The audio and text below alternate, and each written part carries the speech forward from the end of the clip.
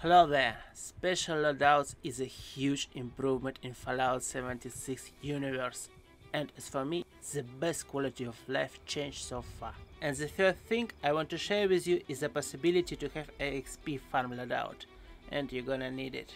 Now on public server we still have an option to move special point. Don't do that, because in the next update we will be able to move them for free. As you can see on PTS now, I go straight to my perk loadout without seeing the option to pick a perk or move special point. Now XP farm build. I have 15 intelligence and legendary perk to boost it up to 20. With all equipped I get 688 XP. If I unequip legendary intelligence I will get less XP, and let me prove it just in case. Unequipped and time to kill the same exact mob. Konsumir schnellste.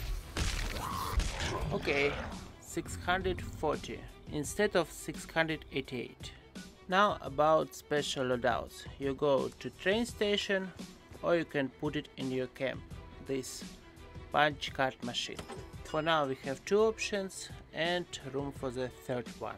In this menu you can swap perks, edit your specials or rename your loadout. For your XP farm build you need set max points for intelligence, and the rest is whatever you need to be able to kill mobs.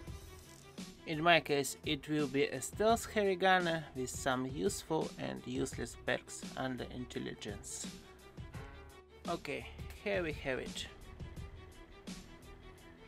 Now let's rename this.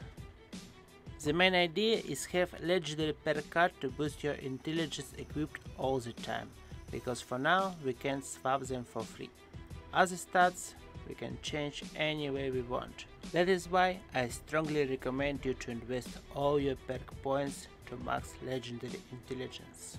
On your main loadout you will have 6 intelligence minimum, but don't forget that explosive builds are actually great, and anyway you will need it high enough to be able to craft your reps, mod them and so on. Well, don't move your specials now, invest in legendary intelligence and sub to my channel. Thank you for watching. I'll see you later.